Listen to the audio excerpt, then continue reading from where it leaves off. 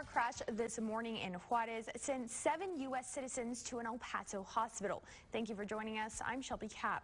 Now, 5 of those victims had minor injuries, while 2 suffered serious injuries. Our crews in CDOT Juarez say the accident happened on kilometer 177 of the Pan American Highway near Villa Humanidad City.